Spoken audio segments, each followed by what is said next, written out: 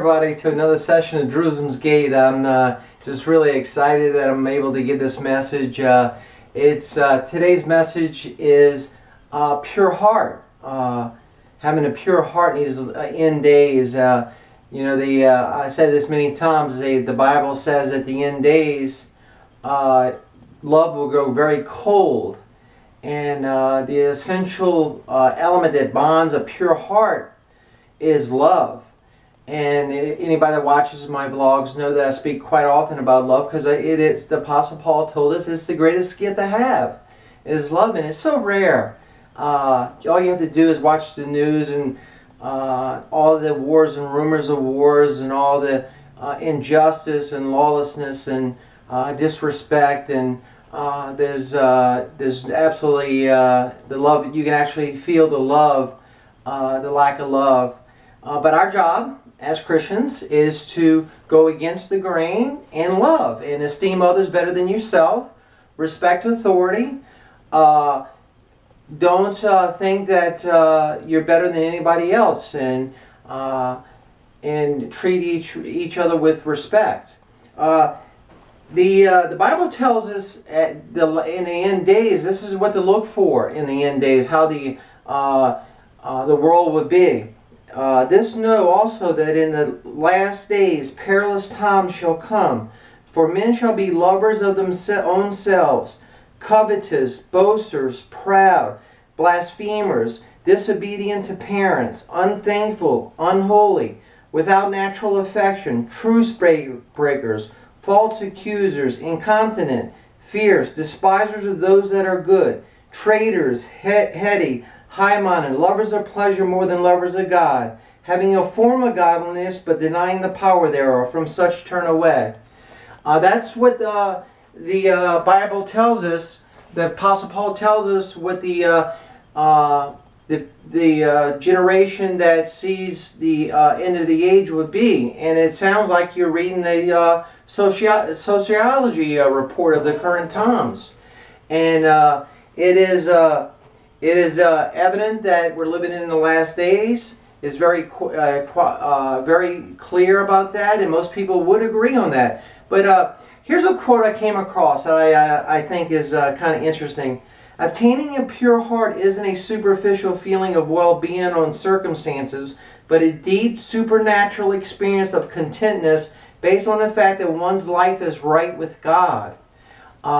We have to be right with God, not claiming perfection. God knows I'm not perfect. If you don't believe me, ask my wife. I am far from perfect, but I try to fight the good fight of faith on a daily basis, sometimes on a minute basis. It's weird. As a Christian, it's the Apostle Paul says it so right. He says, "Why do I do the things that I don't want to do, and don't do the things I wanted to do? O wretched man that I am, who's going to save me from the body of this death?" And then the next verse he goes on and saying, "The Lord Jesus Christ will." So we don't get to heaven on our own goodness and our own righteousness. We get to heaven by the grace of God and the work done on Calvary's cross, and by accepting the Lord Jesus Christ as your personal Lord and Savior and Messiah.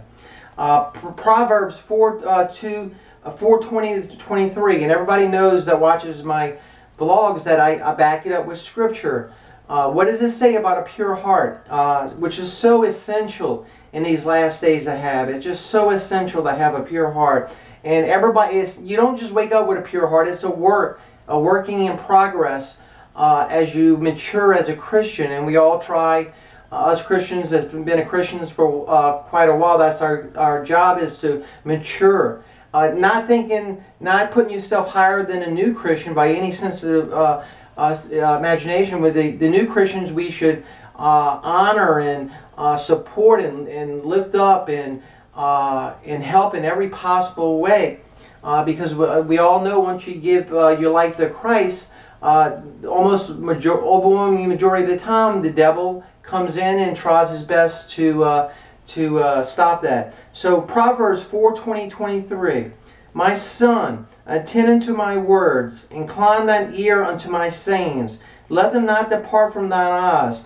Keep them in the midst of thine heart, for they are life unto those that find them, and health to all their flesh. Keep the heart with all diligence, for out of it are the issues of life. And that's what Proverbs 4:20-23 says. Let's go on to a real popular verse, Matthew 5:8. Blessed are the pure in heart, for they shall see God. Blessed are the pure in heart, for they shall see God. That's a scripture that we should all meditate on and think quite often about. Because like most people that seek the Lord, they want to see God, and they want to be in God's presence, and Lord's present when that trump sounds, or if we have to go through the valley of shadow of death. Psalms 12:6. The words of the Lord are pure words, as silver tried in a furnace of earth, purified 7 times. So you go through a purification process when you start growing and getting a pure heart, which again is a process. It's just not something that is immediately granted.